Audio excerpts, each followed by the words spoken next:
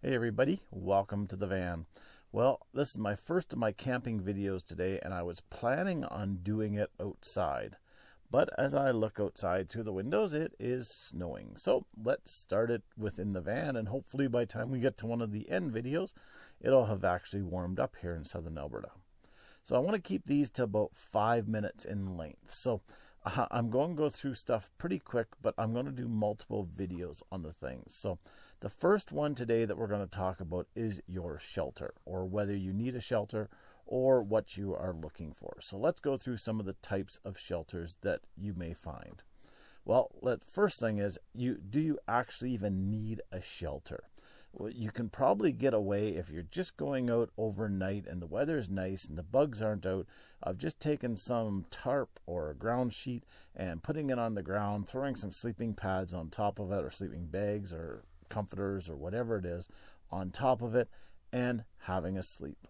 And you'll probably have a good sleep depending where you are and depending what the weather's like. But to do that quite often, you're probably not going to want to do that every night, especially if it starts to rain or the bugs come out. So what should you look at from there? Well, if the ground sheet is out, how about putting a little tarp over top of where you're sleeping? You can do that with a tarp. You can do that with a ground sheet. You can do that with just about anything. String a rope between two trees and put the tarp over you.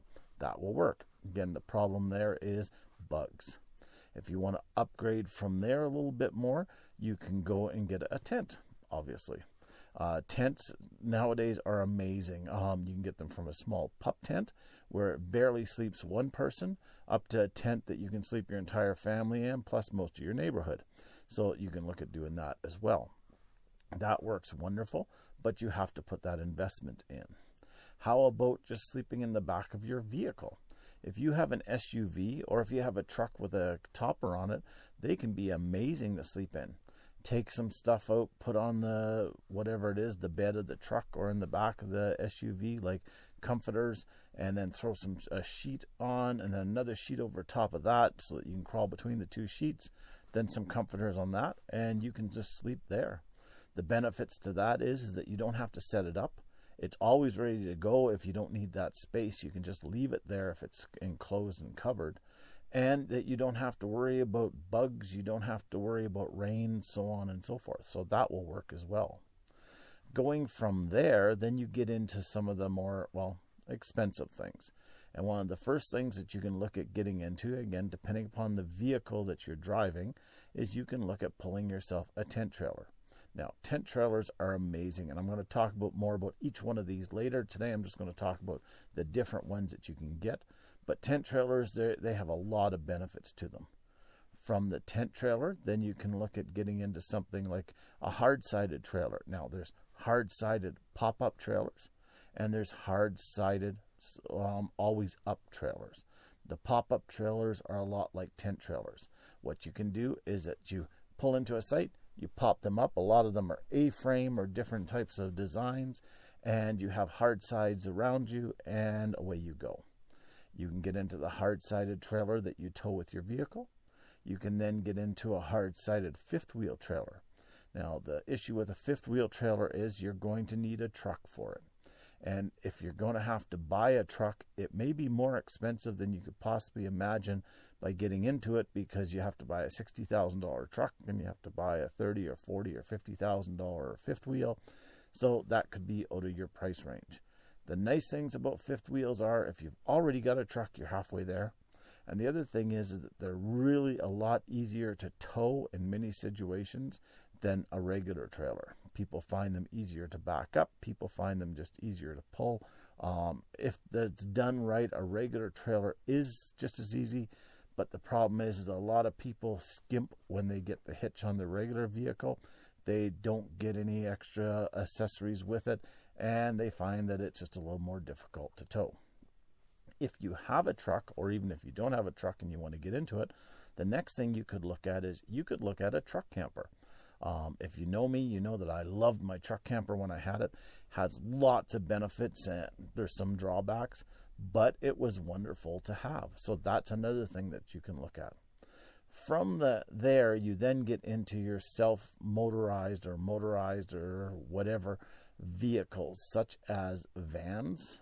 And in vans, you have Class B vans, which is your regular everyday van, maybe with a raised roof. A Class B plus van, which is a regular van, but they've expanded the body on it so it's a little bit wider. Then you get into what I've got, and I just call it a camper van, but they've gotten into calling them conversion vans or even expedition vans. And what they are is they're generally made more for off-road. And again, like I said before, I'm going to cover off each one of these more in depth in the next video. So don't worry if you don't quite understand what they are. From the van world, you then get into your motorhomes. And in the motorhomes, you start with the Class C motorhome. And what a Class C motorhome is it's a truck cab. So the engine and where you sit is a truck cab. And then the rest behind that is built on.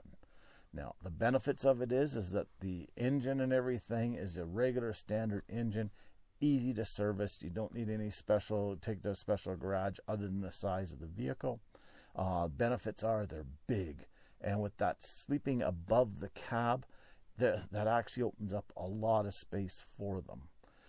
Drawbacks is depending upon how big you go, they can be interesting to drive, and I'll leave it at that until I expand on that. Then from the Class C, you get into the big ones, which are the Class A's. Class A's have a lot of benefits, and there's a lot of drawbacks. One of the benefits of a Class A is that it's big, and you have everything with you. The biggest drawback is it looks like a brick, it drives like a brick. Gas mileage is horrible. So if you're looking for something you want to drive quite often, generally a Class A is not a good thing. Now, before you buy anything, before you go out and spend any of your money, please listen to the next few videos on here because they're going to explain each one. And don't waste your money because you can get suckered into a lot of stuff that you honestly don't need. So until next time, have a great day. Hopefully the weather clears up and I can do some of these videos outside. And we'll talk to you soon. Bye-bye now. Thank you for watching my video. If you like this video, please click on the like button, which is the thumbs up button. If you haven't already subscribed to my channel, please click on the subscribe button and then click on the bell next to the subscribe button so you'll be notified when any new videos are uploaded. Thank you and have a great day.